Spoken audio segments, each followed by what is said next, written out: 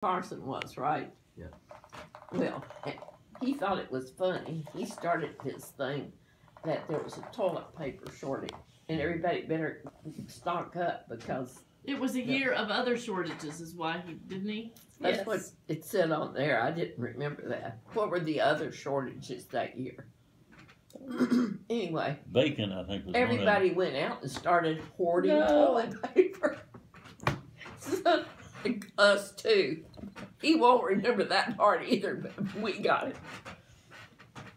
The toilet paper too. And you know, Big Daddy, during the war, they had rationing and everything. Mm-hmm. Well, there's two parts to this story. One thing was you couldn't get cars during that period either, during the war, Second World War thing. Or tires, or gasoline, or anything. Or oil. So, I don't know how Daddy did it, but we had 18 cars one year. And every time he got a new car, I'd make him drive me to school in the new car.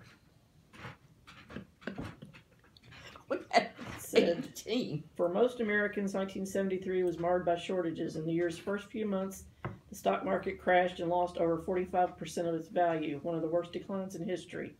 In October, an Arab oil embargo sparked an ongoing crisis that saw gas rise from $3 a barrel to nearly $12 a barrel. Quietly, the U.S. spiraled into a period of economic stagnation and malaise it hadn't seen since the Great Depression. Gasoline, electricity, and onions were heavily reported as goods and services that were in limited supply, and Americans cultivated a shortage psychology. Then, right in the midst of this economic turmoil, a toilet paper scare ignited a communal panic attack. Perhaps the most memorable shortage in a decade of shortages, it involved government officials, a famous television personality, a respected congressman, droves of reporters, and industrial executives.